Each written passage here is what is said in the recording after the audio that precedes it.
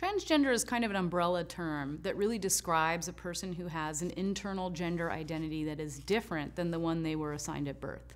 So people get assigned a gender based primarily on their genital anatomy when they're born.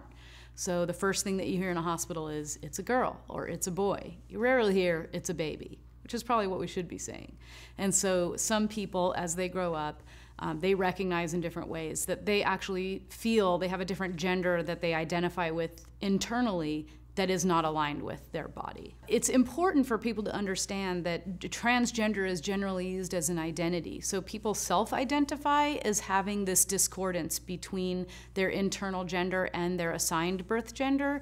But in childhood, children sometimes behave as gender non-conforming. So we call children not necessarily transgender, but gender non-conforming, which means they're behaving or expressing their gender in a way that would be unexpected based on their genital anatomy. And that may be things like a boy-bodied person who wants to, say, paint their nails, or wear a skirt, or wear high heels, or have long hair, wear a wig, or in the flip reverse direction, a girl-bodied person who may say, I am a boy, or I wish I were a boy, or call me a boy's name. We have a little bit more latitude in the way that girl-bodied people express their gender. So people usually don't get upset when their girl-bodied child wants to wear pants, or wants to play sports, or wants to play video games, or things that we may associate with more typical male behavior.